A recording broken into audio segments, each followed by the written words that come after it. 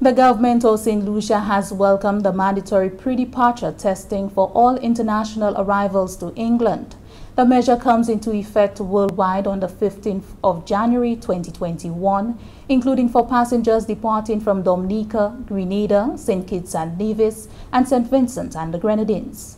A limited exemption has been granted until the 21st of January for arrivals from Barbados, Antigua and Barbuda, and St. Lucia to help Britons in those countries return home. More from Daniel Dubois.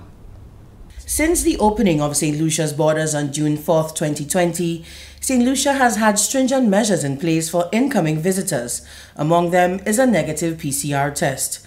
Prime Minister Honorable Alan Shastney has been a strong advocate regionally and internationally for the adoption of PCR testing before travel and continuously championed the policy as vital to the survival and restoration of confidence in international travel. The Prime Minister's statements were made on the heels of the recent announcement that passengers traveling to England and Scotland by air, sea and rail after 15th January 2021 will be required to present a negative PCR test certificate before they are allowed to travel. Canada also implemented the same policy on January 7, 2021, with some states in the US also following suit. It is welcome news that the United States, Canada, and the UK have recently all decided to impose now that all persons coming back to those countries would require a COVID test.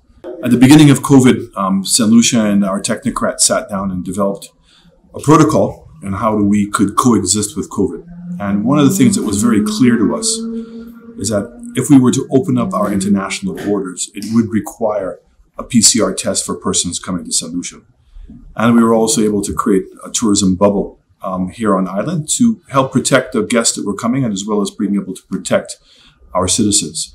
Shortly after the opening of borders in June 2020, the Prime Minister of St. Lucia was featured on several international news networks and newspapers, some of which included CNBC, BBC and the New York Times, where he advocated for airlines and countries to implement pre-testing to help boost consumer confidence in travel and tourism.